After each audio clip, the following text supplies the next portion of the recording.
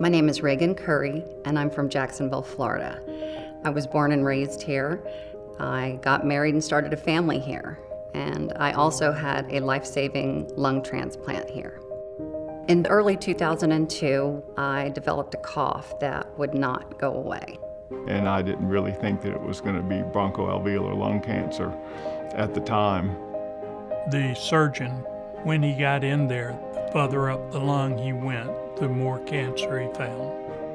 And when I woke up from that procedure, I had no right lung at all. It had to come out.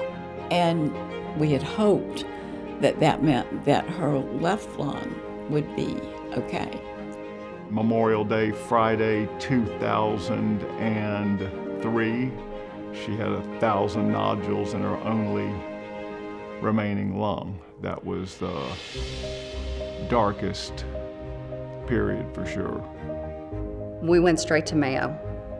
Mayo Clinic transplants more organs than any other center in the United States. And our Florida campus is one of the nation's leading lung transplant centers.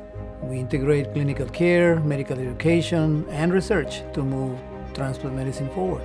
Raegan and her husband were seeking the opportunity to being considered for transplant, even though her indication was quite outside the box.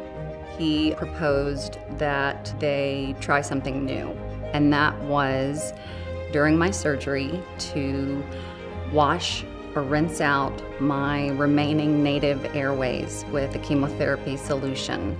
That could conceivably give the possibility that the tumor will not return.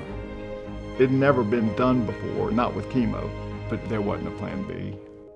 Mayo was our only hope.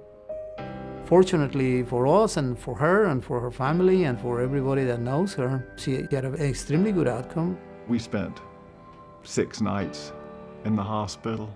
We were home in a week, and we've never spent another night in the hospital. Cancer never came back. She's never had a complication. And then next thing you know, 10 years goes by. And that was the first and last transplant that we did for that indication. And the reason is because the year after her transplant, the lung allocation system changed, so patients with similar conditions like her will no longer qualify to be listed. A new building is being constructed on Mayo Clinic's Florida campus to apply new technology so previously unusable donor lungs can be transplanted. Our goal is to help people who are desperately awaiting a lung transplant.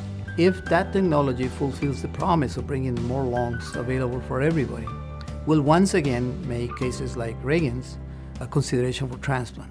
I mean, it'll save thousands of lives.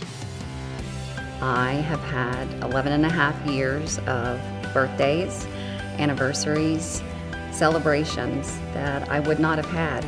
I've been able to be a daughter to my parents, and a wife to my husband, and a mother to my children.